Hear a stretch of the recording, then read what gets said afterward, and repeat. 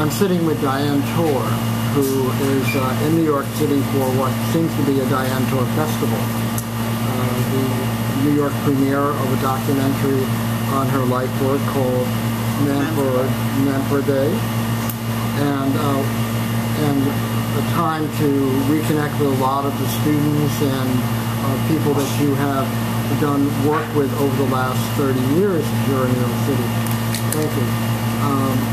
We're in a wonderful, authentic Mexican restaurant on the Lower East Side. If you can believe there still is something authentic on the Lower East Side, it is here. And she's unwrapping her tamale. And last night at Dixon Place, Diane presented a tribute to her brother, Donald. Thank you. Thank you. Called Donald. Some water. Sorry. Thanks. We're very busy getting our coffee and our breakfast together here.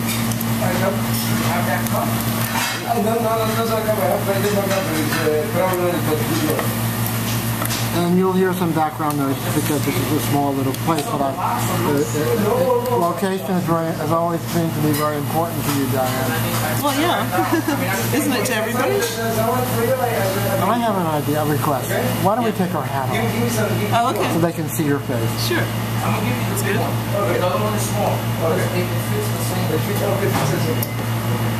You came to New York City in the middle 70s, is that correct?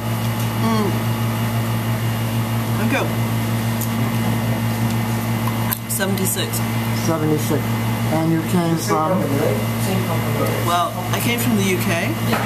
I went to art school in England, Dartington College of Arts. But I grew up in Scotland, in Aberdeen, northeast Scotland. Are you voting in the election? Yeah, I will definitely vote, yeah. You want to share with us what you're voting? Well, you know, there's for and against. I mean, the idea of being independent is kind of scary because I'm scared of... Well, no, it's not just that. It's just nationalism itself I find questionable. And what's that about? But at the same time, I understand the desire to dispense with the Tories, you know. They run everything. I mean, who votes for Tories in England, in the UK? They're all in the southeast and southwest.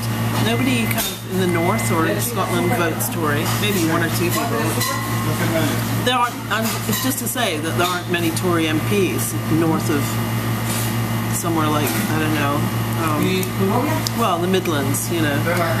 Anyway, yeah, there's a lot of good things to be had, but also a lot of things. You grew up in Scotland, and the UK is such a class-based system. How would you identify the class that you grew up in? I'd say probably lower middle class, something like that. Parents were professionals? No, my father was a mechanical engineer, and my mother was a housewife, and then she was a secretary. And I had two brothers, but older, younger? They're both older. Yeah. You were the baby? I was the youngest. Yeah. So I had to fight my corner a lot with my brothers. You know, I had to make sure that they. Well, I had to make sure that they fought with each other instead of fighting with me. And how did you get to art school in London? I was actually in Devon, in England. Devon. A long journey. I mean, I didn't go to college until I was 26, and before that, I worked for an agency. I was a temp secretary, and then I worked for this agency. There was a sort of help service for young people in London, run by. We used to go to pop festivals and help people who were high on drugs. And then I went to Afghanistan with this organization to set up an organization there visiting people in jail who had been arrested for drugs. That was in 1973. Did you go with your main career? No. You fell in love with Afghan men and changed to wrote that whole book about... Yeah. No. In fact, I had no idea at that time that Joe would be... No, I had no idea. No, I was working for this agency. I just want to say that that was a little titter about Jermaine. I have enormous respect for the work that she did. And I did know her in the 60s when she lived here before her feminist fame. Yeah, yeah. So you had a rounded experience, Yeah. okay? And then you decided what? Well, when I was in Afghanistan, I did a lot of dancing because they have these great musicians. They play this daoud, this two-string instrument. Well, you never see women dancing in Afghanistan. I mean, this is pre-Russian invasion, pre-Taliban, when you had all these different tribes living side by side, as they had for centuries. And some women were veiled, and some wore brightly colored dresses, and some women, they were all different. Was it a secular society? I don't think so. I think More it was tribal? more, yeah, definitely tribal, definitely. And they didn't have a developed telecommunication system at all. So what went on in Kabul, nobody paid any attention. They just got on with their lives, as they have for centuries. I mean, it was fascinating, that opportunity to go to Afghanistan. Visiting people in jail, and I went to a women's jail in Kabul. And What was that like? well, there were women in there who'd been sent to jail with their children for slapping their husband's face. Incarcerated. Disobedience, disrespect of the husband could get you jail time with your kids. And also, a lot of the men had other wives. This is one less to deal with, one less to take care of. At this point, would you have said that you were a conscious feminist, or you were just a young, vivacious, Scottish woman in the world? No, I was a Marxist feminist.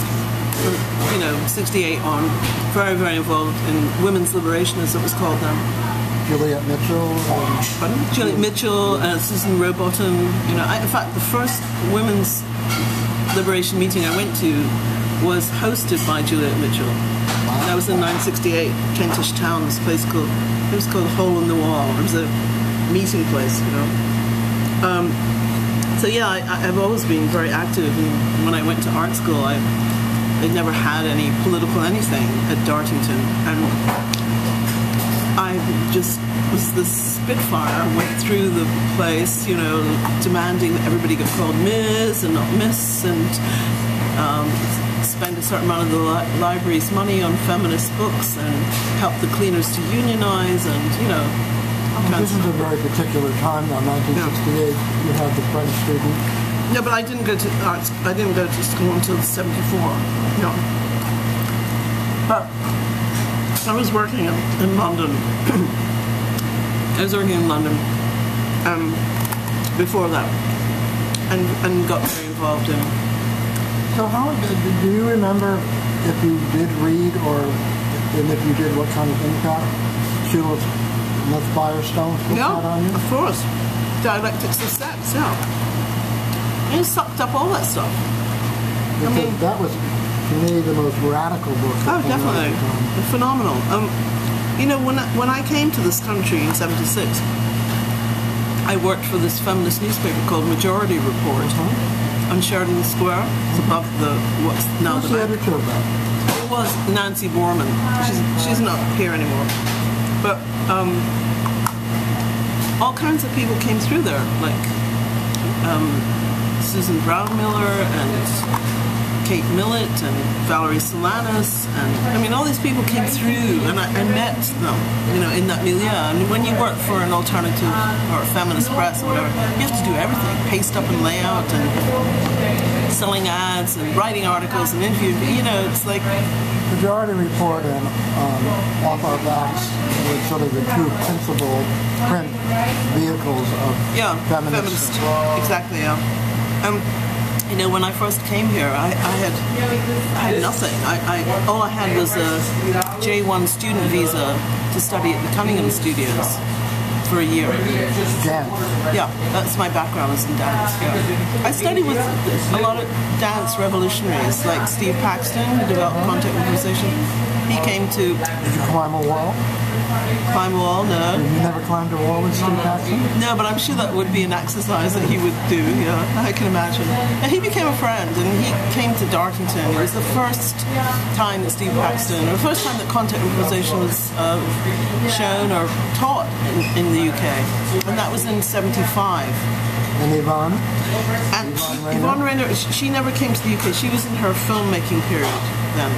But the woman who was our head of dance department, Mary Fulkerson, she was from Illinois, and she knew all these amazing people. Trisha Brown. Oh well, she didn't bring Trisha Brown. Nancy Topp, who later died, unfortunately, but she did a lot of release work, working with the pelvis. That was her specialty. Do you think that that's a gender-based issue for dancers? What? Pelvis. Oh, well, actually, Seriously.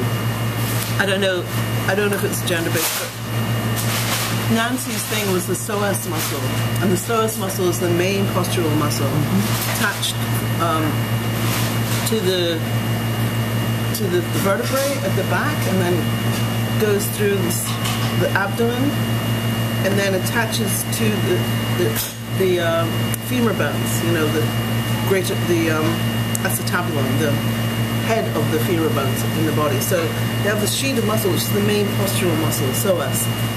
And if you don't develop that, you know, you get lordorsis, for instance. Anyway, a lot of crawling in her classes.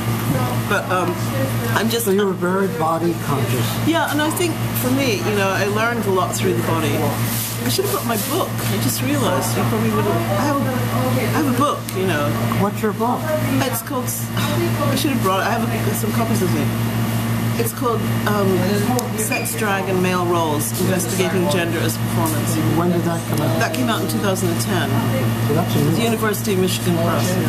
But I wrote it with Steve Bottoms, who was a professor at Glasgow University at the time. He's a theatre historian. He also wrote the foreword to Penny Arcade's book. He's a lovely guy. I really enjoy the collaboration. A nice, sensitive academic. He's lovely. How special. He is very special. No, so I really did well. So let me pull you back for a moment. It's 1976, 1977, 1978. Right. You're in New York. Right. You are a radical Marxist lesbian. Marxist. I wouldn't call myself a lesbian. You're a radical Marxist feminist. Yeah. I was very involved in the lesbian scene. I would go to the Duchess, Bonnie and Clyde's. Well, that was done at that time with feminism. But and I also have always had women lovers and also men too. I mean, it's not. I haven't been partial in that particular. That was an accident, by the way, of my saying lesbian. Because I think you have created, at least for my gaze, an illusion of what is she, you know? And then you just settle on she's Diane, you know, which I think ultimately is what we hope we all can do at some point. An individual. You know, this person's an individual. Now, when did you have your daughter? She was born in 1983. And, oh God, it's so stupid I didn't bring my book. Anyway. I was actually selling the book at the film, when the film was shown in the project. So, sorry, my daughter, how did that come about? Well, so we're talking about 78, 79. That was a very experimental time in downtown New York, in music, in visual art, in dance. I did a lot of work at PS 122.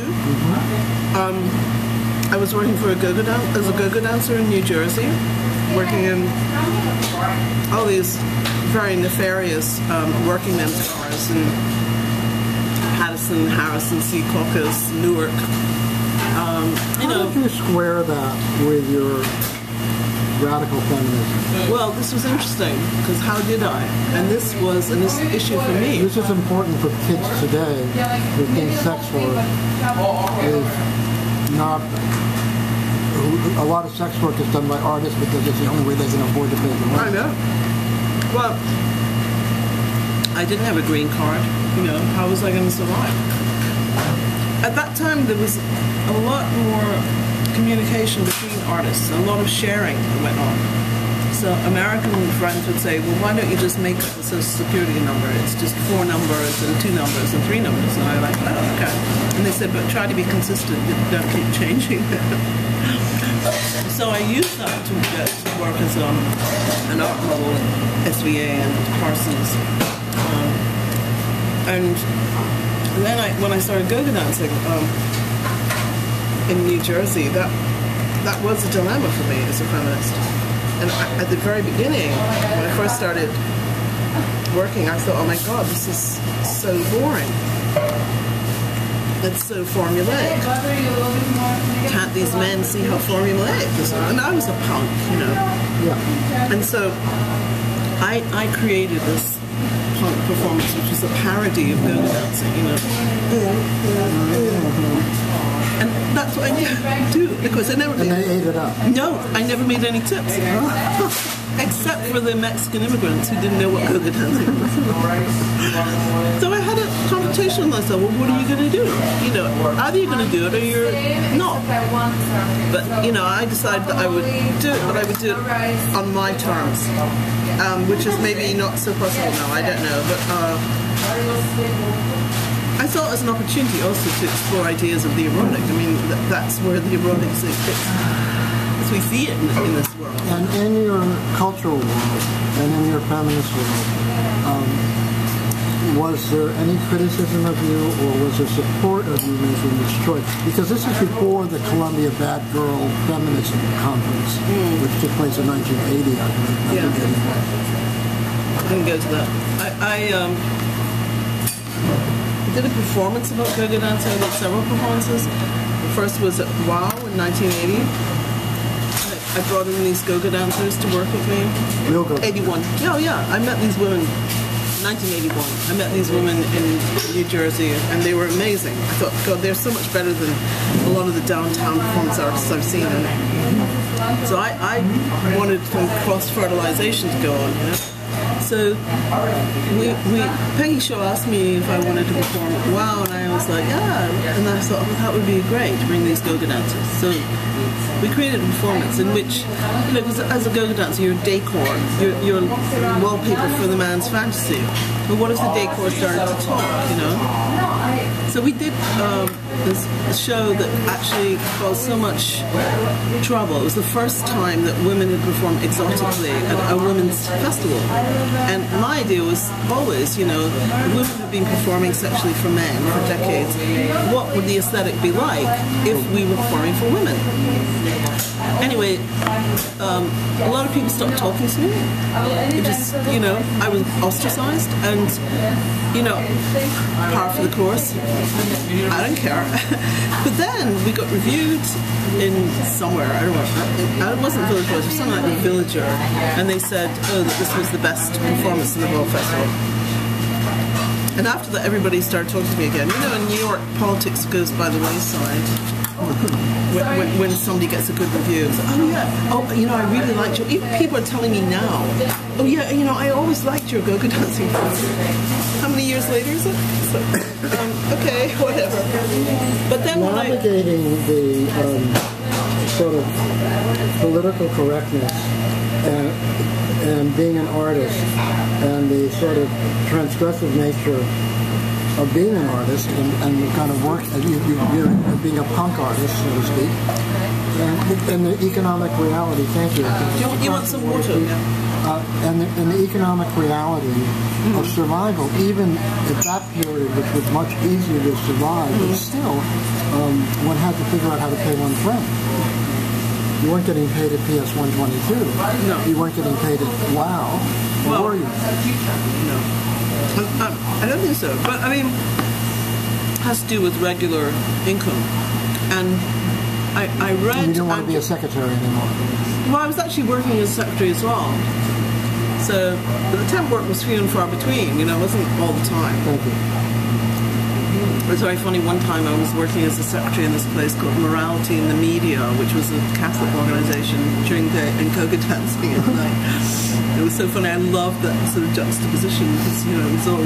Anyway, I searched and searched and searched to find some information that would help me understand the dialectic of this whole situation. And I read Andrea Dworkin's pornography, and I read it when I was go-go dancing, and I realized this isn't, you know, she's not interested in sex workers. She's, you know, just offended by how we're portrayed. Well, through this friend Sarah Schulman, a friend of hers, Robin Epstein, who was a playwright, knew Andrea Dworkin and told Andrea Dworkin that I was reading her book while I was go-go dancing. And Andrea Dworkin called me up. And, you know, we had this conversation. And I said to Andrea Dworkin said, well, you know, this is so disrespectful. The woman shouldn't do this kind of work. And I said, oh, would you prefer a kind of covert sexuality, you know, as exists as a secretary or a waitress? You try being a waitress and you don't smile or flirt with a customer, you're not going to get picked. You know, you're not. And as a secretary, you know, you're not available to go out and small talk with the boss and his friends and, like, respond girly to their bullshit, you know. And she said she thought that was preferable to working in the sex industry, and it was perpetuating this image of women, which was detrimental because of the objectification of them. And anyway, I said, you know, there's so many women that are working in the sex trade who don't have an education, and maybe a single mother with 3 children, they're bringing up on their own. What do you want them to do? Go and work at McDonald's for like $3 an hour, which is what it was then, for $3.50, I think. And so, you know, they're working, you know, they would work in a go-go bar and dance for 3 nights, and they would be able to make enough money. I mean, what would you... And she wouldn't even go there, you know. In the end, I hung up the phone because I said, you know, I just, you know, reached an impasse with her. It's just impossible. She was standing in this higher moral ground, you know. She was, well, not only high moral ground, but she was really vested in theory. And you were talking about the practical reality of these women's lives. And that's always, to me, been the dialectic. Definitely. Well, if we could all live in a perfect world, you know. I mean, you know, I've always been very concerned about people who do sex work. And I'm using a general term which is not about prostitution exclusively. It's about anything that plays upon male desire, so to speak, although you did try to explore what female desire might be at the same time. Yeah. But it's always been clear to me that survival, you really need to be put into that motion. It became very fashionable after the Bad Girl Feminist Conference at Columbia to say we're all whores, you know, we're wives, we're whores, we're all... Well, I always thought, no, you're not all whores. In reality, you have some choices and options, but some women have no choices and options. That's a way of denigrating the situation, denigrating the position of a woman who's actually a sex worker, by equating yourself with them. Like, you are in a position to be able to support yourself without doing sex work. No, you're not a whore. So it's denying what is really going on, you know. Did you know Karen Finley at this point? Yeah, no, I saw her at Danceteria, and, you know, I mean, it was a small scene in the East Village. Kathy Acker. I mean, there were these kinds of transgressive, feminist... I think I was definitely on my own track, you know. I was working as a go-go dancer and did that show at WOW, and then I was invited to a festival in Amsterdam the following year, 82, and it caused a riot. There were these women, all these dungaree lesbians, dungaree dykes as we call them, who were totally offended by the performance. Didn't see... Did they see it, by the way? Yeah, they came. There were 1,300 women. We were performing on Decadent Night. And they started throwing beer mats at us. And I was like, I'm not performing. And then the director said, go back. And then they started throwing beer bottles. And then the electricity went out. And it was a riot. And we had to escape through the back door of the theater, which was through all the series of tunnels. We didn't know our way. Somebody helped us, but on the way out, this woman from Suriname grabbed me by the arm, and I thought, oh my God, what's going on now? Because all these women arm-linked themselves to the front door. These bull-dugger dykes arm-linked themselves to the front door so we couldn't leave. And there were women asking for their money back because it wasn't the kind of performance they expected to see at a women's festival. Well, I mean, this is how women are surviving here, you know, and that's the whole point. Let me look at it from a different angle. Pleasure. Dancers usually have no shame about their bodies, unless they're working on that issue through dance. But usually they're very body-centric. And no one ever talks about that it might actually be pleasurable doing go-go dancing despite all the contradictions, as opposed to this is a horrible thing I have to do and I'm just like, do you have any thoughts on that? Well, one of the things I did, I started bringing my own costumes and my own music, you know, 80s music, you know, like Tainted Love, you know, Tainted Love, and I mean, Rick James. I mean, there was a lot of early Madonna, great stuff to dance to, you know. I just brought in my own music because I just decided I was going to take control of the situation and do what I wanted to do. So then at the beginning, the men were sort of slightly, what is this? But then I started getting $20 tips because I was sort of using rubber and rubber snakes and leather and, you know, playing around with all this stuff. It was my own exploration as well, you know. And this guy, so I started getting $20 tips instead of $1 tips. And then it was, oh, where's Tornado playing? That was my dad's name was Tornado. And where's Tornado playing next week? And so it became perfect. And so I became this kind of, you know, underground, under Newark, under Secaucus, under Patterson, you know, I mean, how can you be underground in this place? But you know what I mean? It was sort of a reputation and a following. Yeah, so I was just determined to do my own thing, actually, and I wanted to enjoy it, you know. Having a brother like Donald. Do you think that that's an important element of finding a way to enjoy what you're doing, or if you can't enjoy it, then you should stop? Would you say that? Yeah, but I think a lot of people don't have the liberty to stop, you know. Okay. One book that I read that was very helpful when I was go-go dancing was by Angela Carter, and it's called The Sadian Woman. Have you read that book? Do you know who Angela Carter is? No. She's an English writer who I definitely recommend.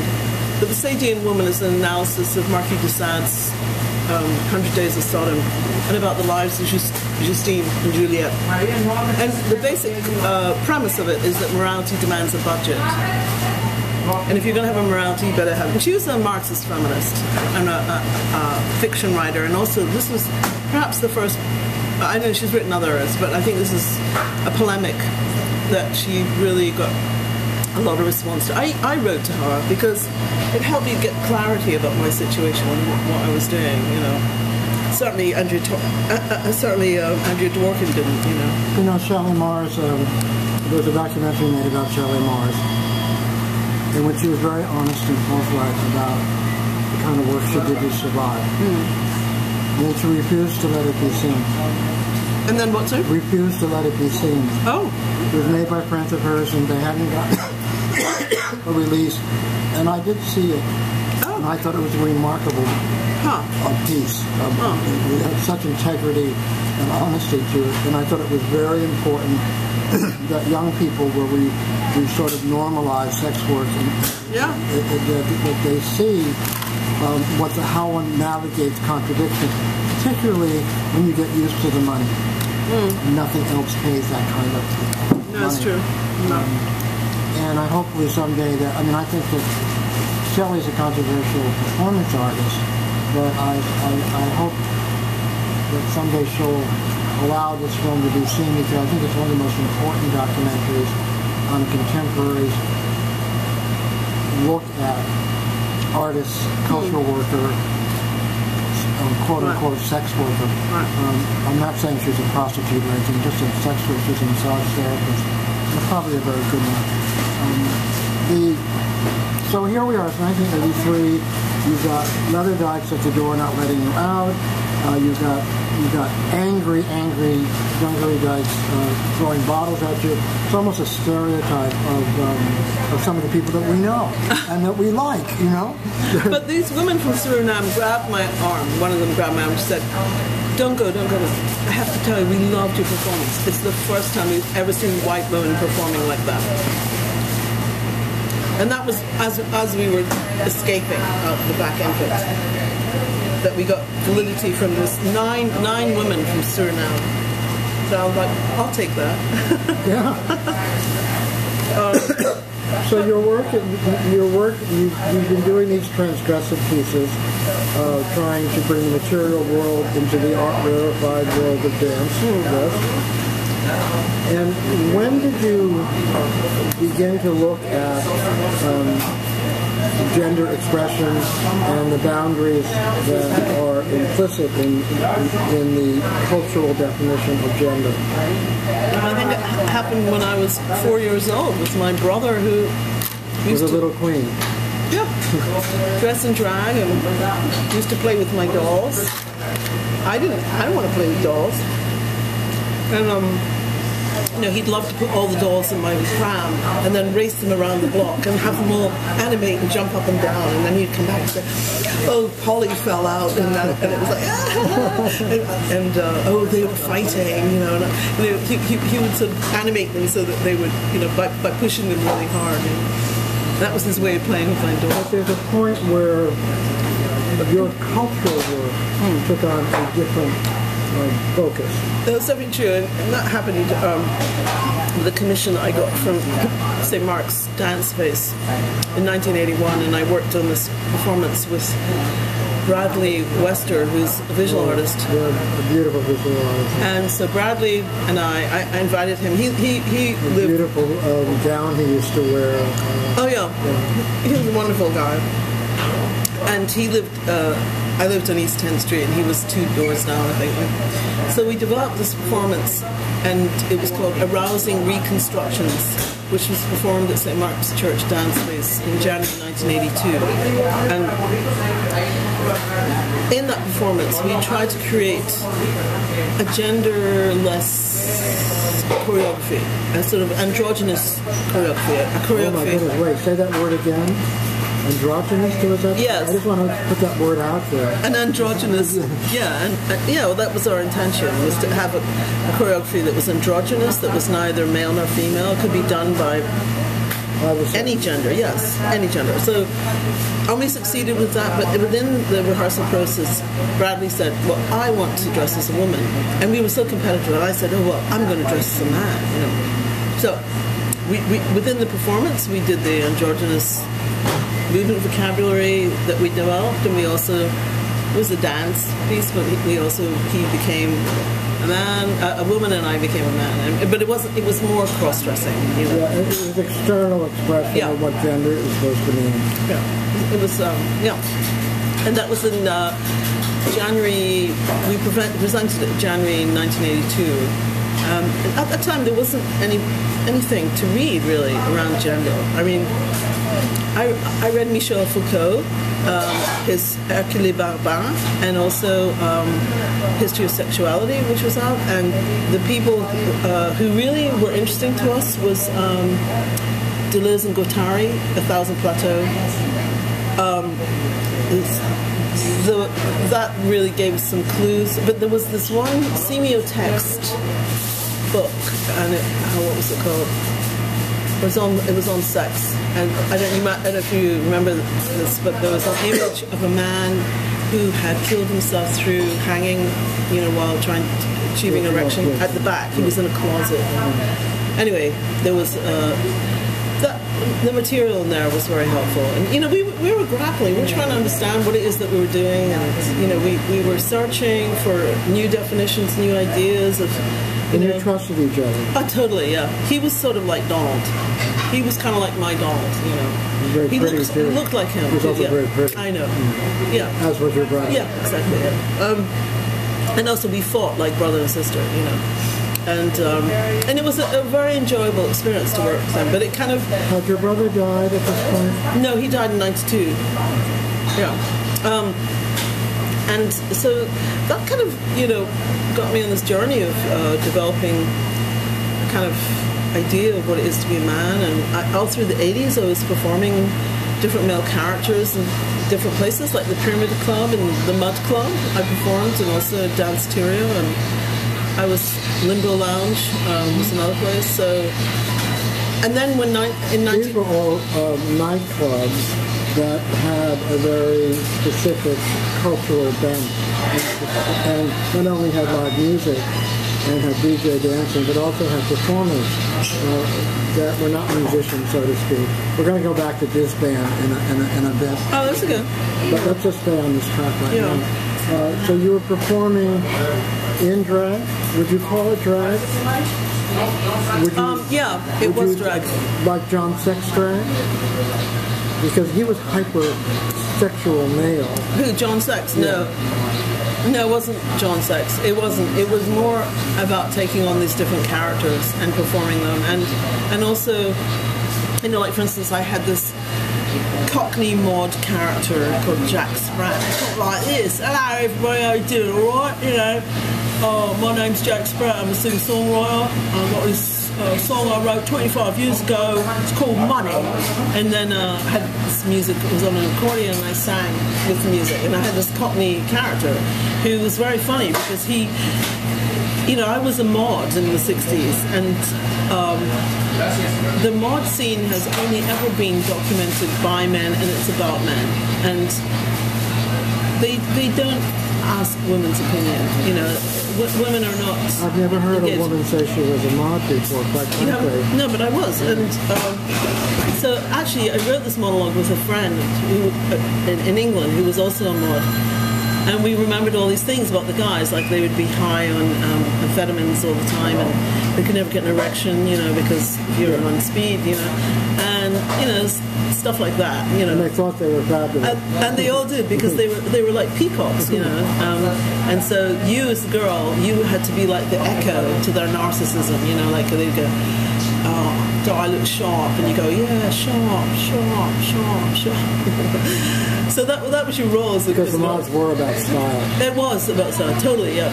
But it was all working class for the most part. Yes, it was, and the men were like peacocks, really, strutting about, and having all these women to sort of just. Except, I always had this objective perspective, having a brother like Donald and being able to grow up with him and learn how to do things like him, think the way that he thought, although of course I couldn't think the way he thought, but he trained me. But anyways, you were asking about arousing reconstructions. Oh yes, so then in 1989, a friend of mine from Amsterdam who's a sculptor was visiting Annie Sprinkle, and I didn't know Annie Sprinkle at that time, and her name was Sonia Oudendijk, and she knew Annie and she knew me. And Annie said she was looking for a woman who could do female to male and make it look authentic, because she'd interviewed this transsexual Johnny Science, and she wanted some illustration. What a band. To go with it. Quite good band. Absolutely. So anyway, so she recommended me, and then Annie did this photo shoot with me, and that was in April '89. Did she take the picture? Oh yeah. One of them was in the film. The one with where they focus on my pubic hair for about 10 minutes. Yes, yeah. That's an Annie Sprinkle photo. That's from that photo shoot, actually. So we did this photo shoot, and I met Johnny for the first time, and really it was the first time I'd had authentic facial hair. I didn't know how to do that myself, and I'd always sort of just messed about with crayons and whatever. And I went out that night to the Whitney Museum because it was an opening, it was the biennial, and I was supposed to meet some friends there. And I went with Sonia, and we immediately lost each other, and I was on my own. I was walking through the crowd, and I saw some friends, and I waved at them, and they just ignored me, and I realized everybody thinks I'm a man because they were treating me differently. People, it was crowded, but people were making space for me. It never happens as a woman. And I thought, wow, this is interesting. I'll just get myself a beer and wall to lean against her. So I was standing with this beer and just observing the crowd, which is what men do, and checking everybody out. And this woman came up to me and started chatting me up. And I thought, oh my God, she must know that I'm a woman, you know? And I kept looking at her and thinking, the light is going to dawn, and it didn't. And the way she was chatting me up, it was embarrassing because I recognized her chat-up technique, you know? And then at some point, I couldn't stand it any longer, and I tried to sort of get away by turning my back to her, and she just would come around and talk to me some more. And she was very keen, you know? And that whole phrase, treat them mean, keep them keen, it was very real to me at that moment. And in the end, I just, against what I would do as a woman, I walked away from the situation and went to, you know, I would never be that rude. You're male. And I went to the second floor of the museum. I was looking at some paintings. Oh, yeah. I felt this tap on my shoulder, and she had followed me and was acting like we were together. And I was thinking, oh my God, this is so embarrassing. And she could only see herself. And then I had this idea, well, this would be so cool if women had this opportunity to go out in the world as men, you know, find out how the world treats you differently. Yeah. And actually, Johnny was teaching something called Drag King Workshop. That was his idea. Johnny Science came up with that phrase, Drag King.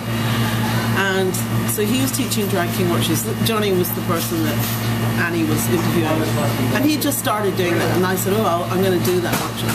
But it just involved makeup and dress up. And I said, well, if you're teaching a workshop, you've got to do some training. He said he didn't know how to do that. So I said, okay, well, why don't we work together? And so he would do the makeup and styling and whatever, and I would do the how to walk and how to sit and, you know, take up space. And, you know, our acting exercises, you know, scene studies, that kind of thing. You know, my background is in theater studies. And so he and I did a lot of these workshops, and we didn't even know how popular they would become at the very beginning. We had no clue. And, you know, that was 89, 90. You know, by 93, there was a huge article in the Washington Post in the leisure section. And what's her name? It's actually on my website if you go to articles. Was it a man or a woman? It was a woman, Paula. She took the workshop. Anyway. Okay, we can find it. Yeah, I mean, there's tons of material, and, you know, and then I got lots of invitations to do this workshop, and especially on talk shows, you know. And when that article in the Washington Post came out, my phone didn't stop ringing, and it was just like every talk show in America was calling me, and you know, will you come in? And I didn't know what to say, and none of them wanted to pay me. I was like, well, why would I do this? Yeah. And then through a friend of Annie Sprinkle, Dolores French, who's a prostitute on television, and I think she was a prostitute, but then she got on all these talk shows as a prostitute, and that became her income. She said to me, well, you have to join the union, the American Federation of TV and Radio Artists. And at that time it was $700. Yeah, after she said, you have to join after that. It was $700 at that time, which was a lot of money. It's like $2,000 now. So anyway, I joined after her, and then every phone call I got, I asked if they had an after contract. And they all, well, they either said yes, and they said no. You know, I remember one saying, what is it about you artists that you always want to be paid? Isn't it enough we're giving you exposure? And I said, you know something? Time is money, and you're wasting mine right now, my time. Goodbye. It's like, you know, I said to this person, you know, I'm one person. You want me to uphold a multi-million-dollar corporation with my ideas? No way. You know, you have to pay me. You know. Did anyone tell you? Yeah, they did. No, after that, no, I always got paid because of the after contract. Yes, but before that, I did Phil Donahue in '91, and they gave me wages in lieu of unearned income. It's called because Phil Donahue had aesthetics. He had ethics. Not aesthetics. He had ethics. Well, so we're traveling over sort of quickly a very important time. 80, 88, 89, 90, 91, 92. Okay? Other people, because of the drag king, in many ways people will remember still remember your work as drag king work. Yes. When in fact, am I correct that your work was not so much drag king work, but empowerment work of women understand the boundaries of gender that are unexpressed, that are internalized? Yeah, it's a behavior that's learned. When Johnny and I first started teaching drag king workshops, this is what drag king meant to us. But as drag king became part of popular culture, And entertainment. it came to be known basically as women dressing, putting on facial hair, packing, putting on men's clothes, and performing for other women. So it got taken up by the lesbian scene, which is fine. And so then the Shelley Mars controversy happened. Where Shelley Mars actually became so much like the sexist male that numbers of women who would go to her performance would object to the kind of man that she had transformed herself into. Do you remember any of that? Of course, we used to perform together at the Pyramid Club. I remember that. So how do you talk about this yin-yang representation of the male by a biological female? Well, I think that I thought it was very funny, and I thought she was parodying these like buffoon guys. It was almost like it was comedy. She's a comic, So if you So you thought it was unfair, the kind of criticism that she was getting? I thought those people were just didn't have any sense of humor, Sort of like the Dutch women in performance, the same kind of. You mean when we went there to perform? Yeah, it's like there's a political correctness gone crazy, Shelley's obviously a very sensitive individual, and she knows what she's doing. You just have to watch Virgin Machine to see that. Well, it's interesting when you're a transgressive artist, how you're still sort of who gets acceptable and when you cross the line, when transgression is about crossing the line to some degree. But you know as well as I do that culture in this country is policed by the Academy. Let's talk about that. Let's talk about that. It's very disturbing, but as artists, how do we survive, We make a pact with the devil in a way by working with the Academy. But without the Academy, would our work get recorded? That book of mine, University of Michigan Press, But at the same time that our work gets recorded, it also gets interpreted. Sort of like colonized, if you will. So academics do, they colonize the work of artists. It's always interested me that academics are very well paid. And they live in an ivory tower in some ways, a very privileged position to make a lot of judgments and challenge young people or students or to do things that they themselves don't do themselves and then comment on it.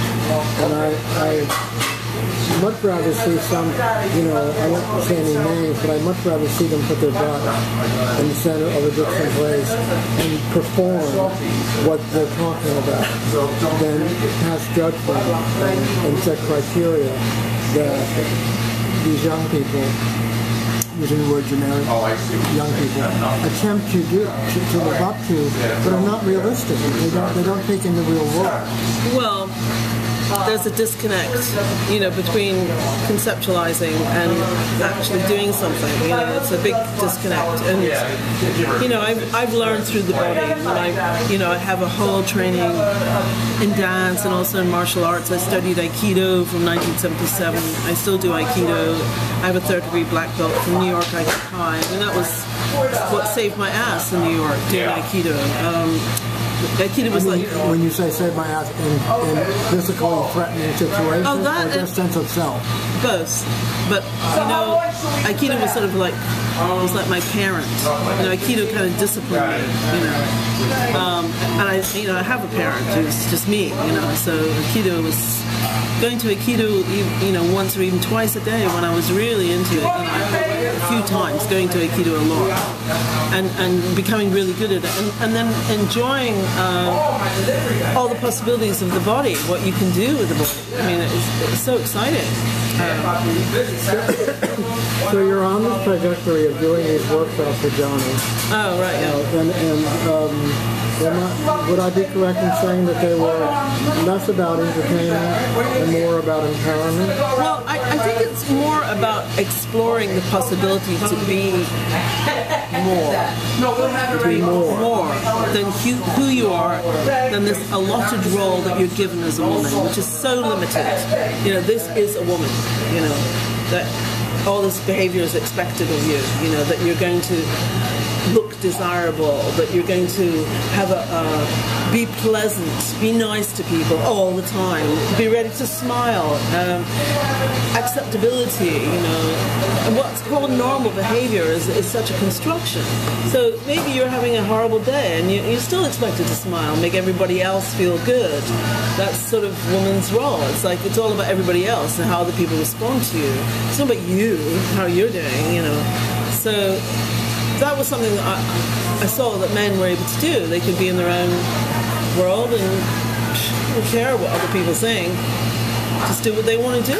And even to the point that they are so vulgar, and then they do stuff like, I never see women doing that.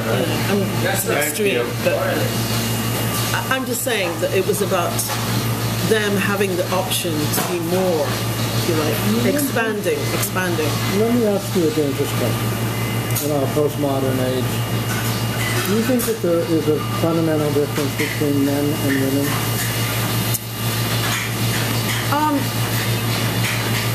It's the old nature-nurture debate, and that will never ever be solved because testosterone does do things to people, just as estrogen does too. But you have so many people that don't fit the stereotype. You have mannish women, you have effeminate man, you have. Isn't that gender expression? Pardon? Isn't that the range of gender expression that gets policed? I think a lot of people conform to being a man or a woman just because it's easier to live like that. I'm talking more about the body, the body itself. Female bodies and male bodies are different, physically different. No matter what the external presentation may be, the internals are not changeable. And what does that mean in terms of, not in terms of power, but in terms of personhood? You're talking about identity. Well, identity seems to be about externals. I'm talking about the actual physical body, the science of the physical body. Men never have ovaries. Women, they're just basic, fundamental differences. I know. And we can talk about cultural history and how that has constructed the gender roles that goes to the body, that is reproduction is usually reproduction and property are usually the basic sort of conditioning principle. But we live in a particular moment where people are doing everything in the world to deny their body and create their subjective fantasy of who they are. And the academic community has very much put that forward, that subjectivity is much more important than concrete reality of one's own body. And does that create a tension? Is it important? Is sort of what I'm asking you to do, as someone who has really jumped the borders of expression. But we talked a little while ago about androgyny, which is a physical representation. And I worry, this just made me my friend, Diane, and we don't have to agree on it, but it's hard to raise a question anywhere because people's feelings get hurt. Because what? People's feelings get hurt. You can't say you are born a female, or you were born a male. It doesn't, regardless of how you self-identify, subjectively identify, call yourself, dress as you are, the denial of body seems to be very much a part of the current dialectic that we're in. Do you have any reaction to what I just said? Well, you see, there's so much in our biological heritage that is never considered. The fact that, we evolved over 5 billion years to become the bipeds that we are, and all of the different organisms, the reptilian, the amphibian, the quadruped, all of that biological heritage that's gone into who we are, and yet we confine this idea of who we are to some, who your family is, or who your friends are, or, what your history is, or who you're connected to. But what about that? It's a very basic instinctive thing, What about the instinctual aspect of personhood, the gut reaction, how people respond to that. I mean, this is an issue because what happens through the process of conceptualization is that you deny your animal instincts, And when I say animal, we are animals, we're human, we're animals, and that, I think, has a lot. Your natural instinct. Your instinct, and people are so removed from it that they don't even know what those instincts are. I mean, say you're in a restaurant and you're with a group of people, and there's somebody at the next table. The candle overturns and the serviette catches fire. The person looks at the fire. My animal instinct would be to get the water jug, but they look at the fire. This happened. I saw this, I witnessed this, and I thought, where is their fear? Where is their response? Where is their animal instinct? Danger, water, nothing. And this, I find this very dangerous. If we're not in touch with those very basic things that animals have, what is the time to leave, what is the time to really go for it, or these are animal instincts. It's like knowing gut level what you ought to do at any point in time. Let me ask it a different way. Do you think that gender identity trumps physical reality?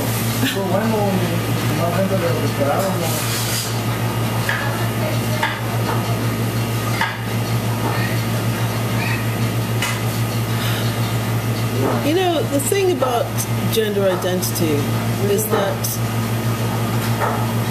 somebody who defines themselves as something, a trans woman, they define themselves as a woman, but as a physical reality, you can look at them and say that person's male because they've Adam's apple, they have a deep voice.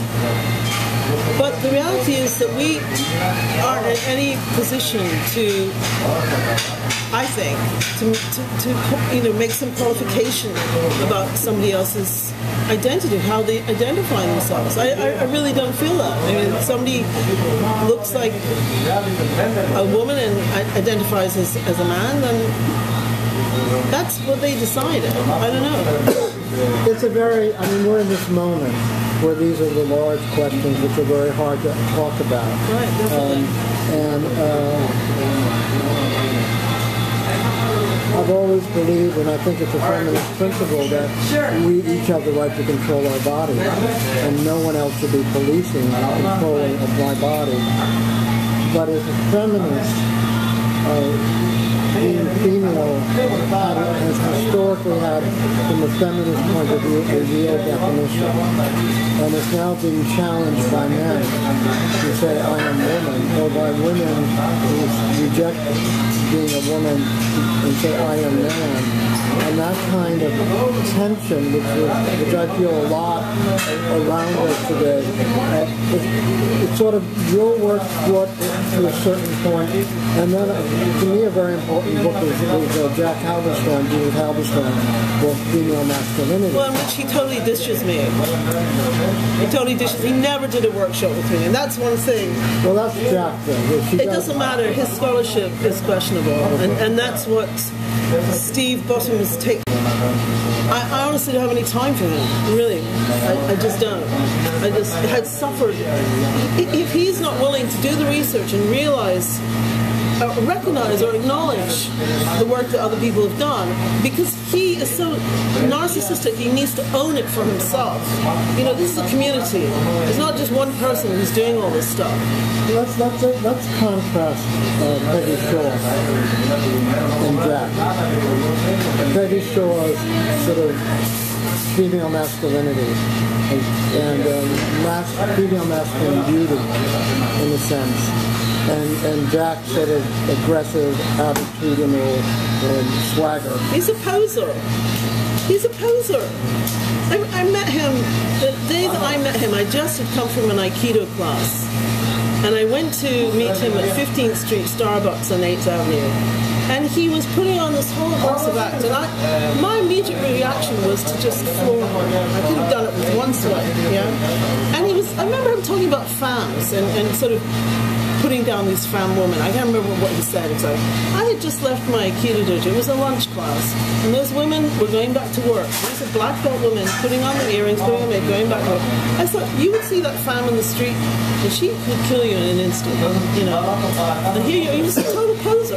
You know, it's just pose, you know. I have no time for that. But let's talk about Peggy. But Peggy's a different kettle of fish. Really. Yes, but both of them present themselves as a representation of female masculinity. Would you agree with that? Yeah, that's true. But Peggy never takes on the swagger of patriarchy, of masculine aggression that I think Jack does, you know, in his presentation publicly anyway. I don't know about how he conducts himself in the world, and I don't want to dwell too much on that. But I've always been fascinated with Peggy's ability to be sexy, romantic, and it's not even butch. It's masculine. I mean, there's a difference. It's very different. But I think hers is coming from a certain physicality, you know, and whereas Halberstam has constructed hers. I mean, I don't know if it's true, but it seemed to me Halberstam has constructed a masculinity which I didn't think of as authentic. But I mean, how can you call anything inauthentic? Because it just is, you know. But, you know, I'm just explaining I came from an Aikido class where there was some serious masculine behavior. All right, so let's move forward because you have to go. And I have to leave now, actually. Yeah, then we'll do 5 minutes. Okay. 5 minutes. The piece about Donald is about brother-sister. It is about this wonderful secret that you shared with all of us last night, that you both promised each other that you would play each other. And he died of age in 92, and this is you keeping your side of the bargain and presenting Donald through multimedia to us. What kind of nourishment as a child and then as an adult did you get from your brother? I think Donald taught me to think for myself, and he also taught me he didn't care what anybody thought. You know, it was important to think for yourself and go your own way and pursue what it is that you wanted to do, and to be relentless about it. You know, he sounds very Scottish to me. Well, we did grow up in Scotland, but I think the Scottish people are very concerned about what other people think of them. And he certainly wasn't. You know, he was very flamboyant, very campy, always. Oh, that was Donald. Nobody said, oh, he's gay. It was like, oh, that's Donald. He's just dramatic. You know. So that was always a code word for gay, dramatic. Dramatic, yeah. But he got away with got away with everything. I couldn't get away with what he got away with. That used to drive. Well, he's also very, very beautiful. Oh yeah, well exactly. He could charm people, you know. So no, he taught me a lot. One final question, and I would love to just continue this for another 3 hours. Well, we could talk another time, you know, if you want. Who are the thinkers today? Everyone seems to be publishing something. There's always seems to be some place you can publish. But who do you think you would say, I hope that people would read this person because it sort of challenges me or makes me think? It's interesting. You know, I think it's more for me about performance, because that's my genre, and I think about performers that I've seen and the work that they've done. And there's, well, I'm living in the UK, right? There's two sisters, Amy Cade and Rosanna Cade, and Rosanna's a lesbian, and her sister is a sex worker, and they've done this amazing performance. They're naked the whole time. It's going to be on Edinburgh this summer in August. They really, between them, challenge all the prejudices that people might have around issues of being a lesbian or being a sex worker, and what they share as sisters. And it was a very strong performance. And so that's one thing that I would say, people should see. And the other performance I saw was, this is all recent stuff, this woman called Foxy and Husk. She has a show called Foxy and Husk. She's based in London, where she has this fox character that she performs, all these performances.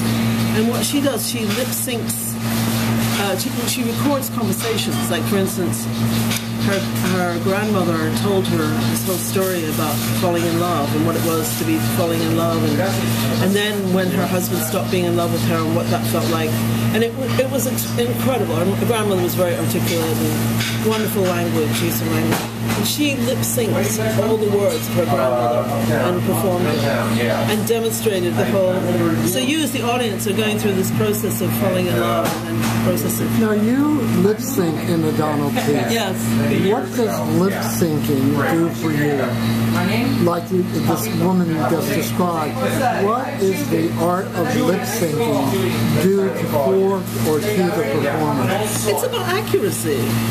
And it's about getting all the nuance of the song without having to sing it. But I mean, it's also about listening very closely. You have to listen very, very closely. Does it give you a freedom to express physically that the words, because you're not concentrating on the words? Yes. I mean, this is the drag queen sort of lip sync magic is the expression. Two tiny questions, big questions but tiny. Disband was back this year for a one-time only performance. 30 years later, you didn't talk about your association with the art feminists of the late 70s, which was who was in Disband, Martha Wilson, and yourself, and a whole bunch of other people. What was it like to perform with these women, once again, those songs from 30 years ago, which was supposed to change the world? Well, it was disturbing that they're still contemporary. I mean, there are some new songs in there, and that the one where I'm playing the harmonica, and it's a new song I wrote. Because we had a residency at McDowell to work on some new work.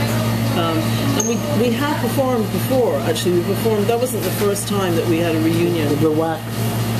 The WAC, and also we went to South Korea and performed at the festival there. So we have continued. But it is disturbing that a lot of the songs are still relevant, the political material, about nuclear power, and it's still relevant. It's disturbing that it's still relevant, And what about the body issue? The fact that we're all getting older. Yes, I mean, this is something people don't like to talk about. You are all artists who people look at, and see that you've aged. Well, this is what happens. People get older. Get used to it. What can I say? No, but we live in an ageist society. I know, but I don't obey those rules. I'm not interested. I'm this age, and so. How did you confront that? I don't. I just am. This is who I am. I'm not going to defend anything. What's there to defend? You grow older, and I'm not being critical of this at all. No, I know. But one looks in the mirror, and I'm always, for a long time, I got away with looking very young, much longer than I was young, and it became a trap in many ways because people treated me as this young thing rather than someone with a brain. But one day you wake up and you look in the mirror and oh my God. I mean, you really look in the mirror. It's true. And it's the Vivian Lee moment from Ship of Fools. And she had a very negative reaction. But I try to tell people, this is what I look like. This is who I am. Yes. I know. Well, I have the same thing. But, we're also not in Hollywood. And, all of that. facelifts and stuff. That's all necessary if you're going to be. I mean, that's how Hollywood is. It's all artificial, so it's all I constructed. heard this story, which I don't know if it's true or not, yesterday, that Bill Clinton had gone to Hillary and said, "You have to get a facelift," and she refused to get a facelift, and he did. And I thought, well, that's the natural narcissism of the male. Just a good old side. The last question. But I really have to go because.